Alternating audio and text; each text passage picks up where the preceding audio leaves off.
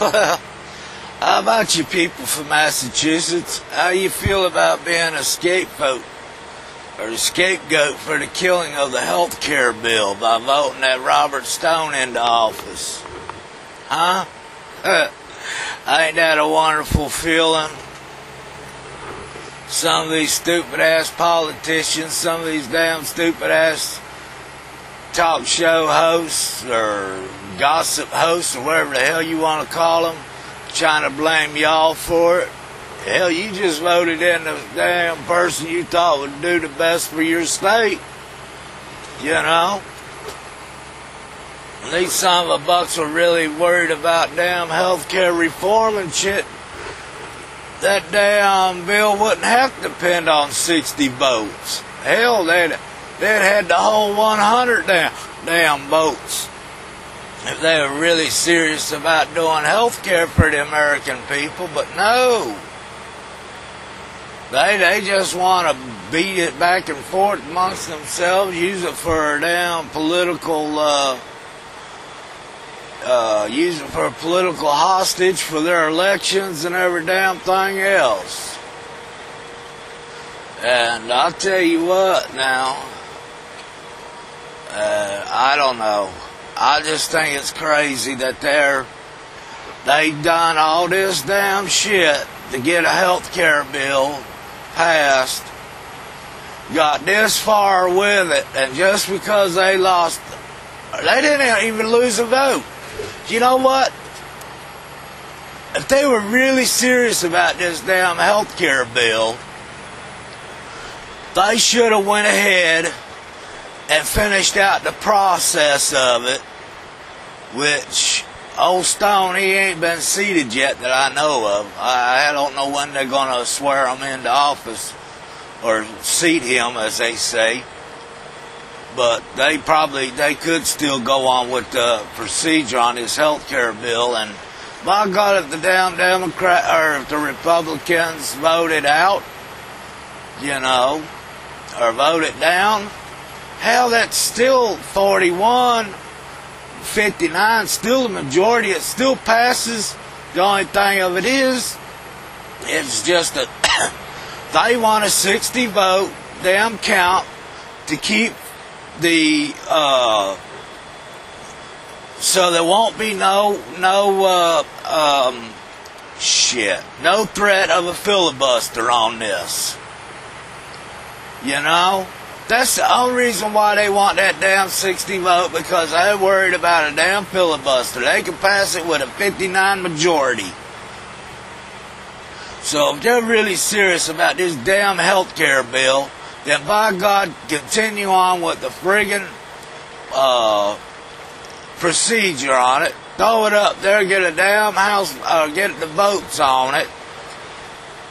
And if it gets shot down, well, by God, at least you say you've done it out to the damn end.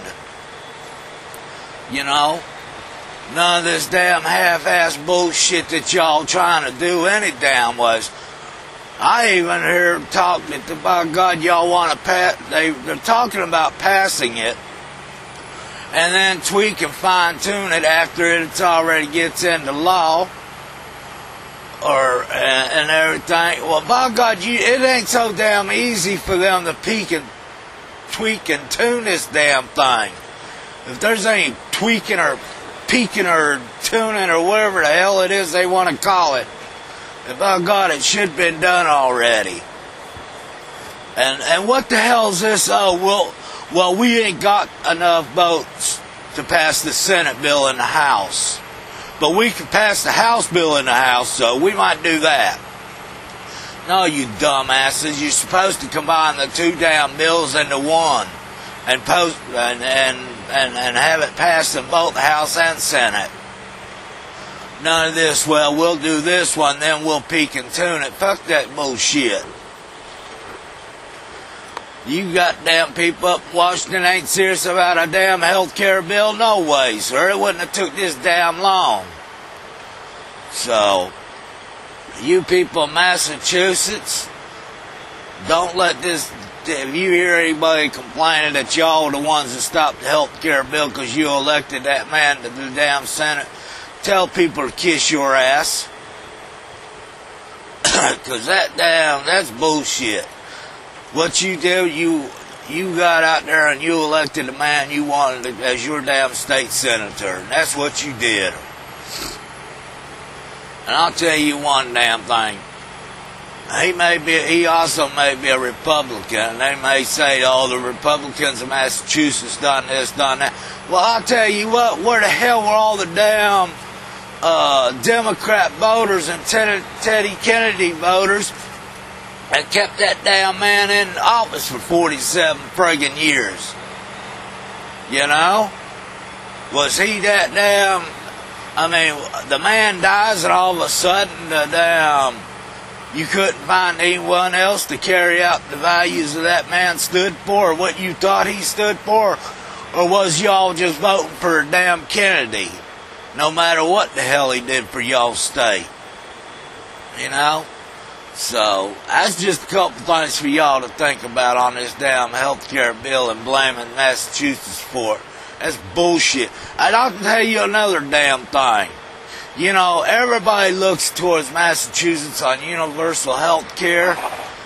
Well, if I'm not mistaken, if I remember correctly, Oregon also has a damn universal health care plan for their state. So, you know, everybody might want to start looking at the damn two plans and try to figure out what the hell is going on. So, that's all I got for that one. And I ain't got a damn thing against Massachusetts people. So, adios.